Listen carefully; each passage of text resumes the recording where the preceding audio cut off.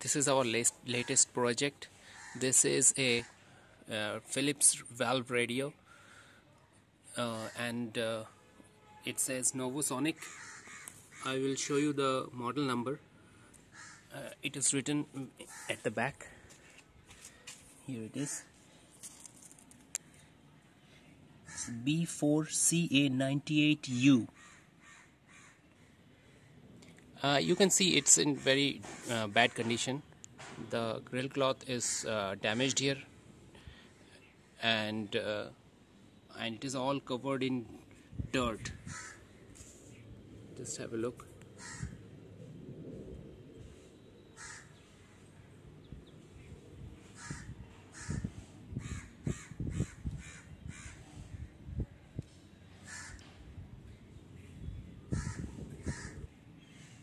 Yeah, that's the view of the inside of this radio, and you can see it's all covered in dirt.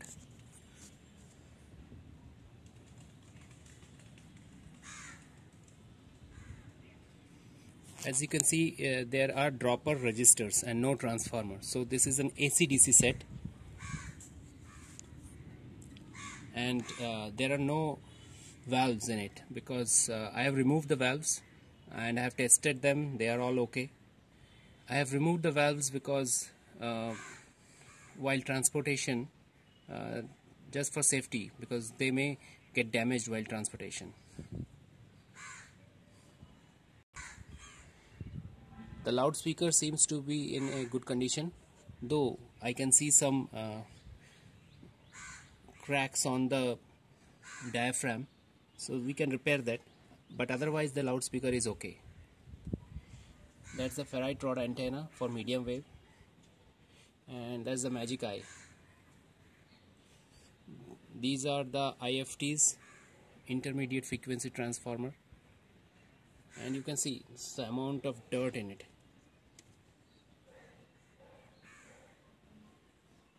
We will give it a good cleaning, and then we will continue with the restoration project.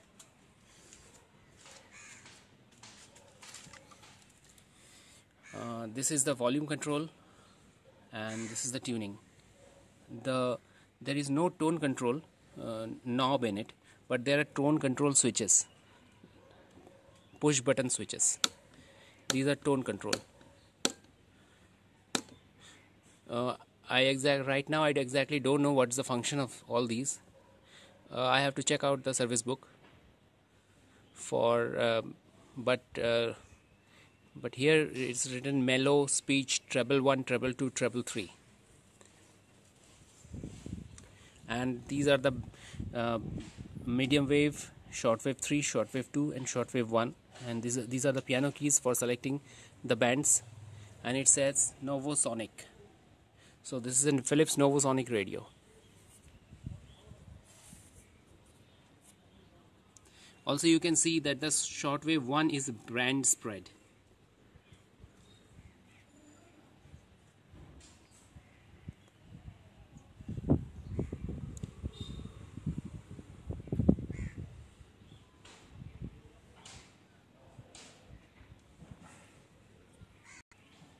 This radio is probably from 1964, and as far as the age goes, this is very old, and for a radio of its age, this is fairly good condition, because if we remove all the dirt and grime, then the radio is in good condition, because the cabinet is all okay, there is no crack in it.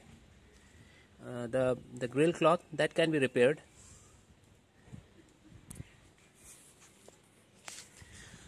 So next we'll give it a good cleaning, and we will take out the chassis and we clean it.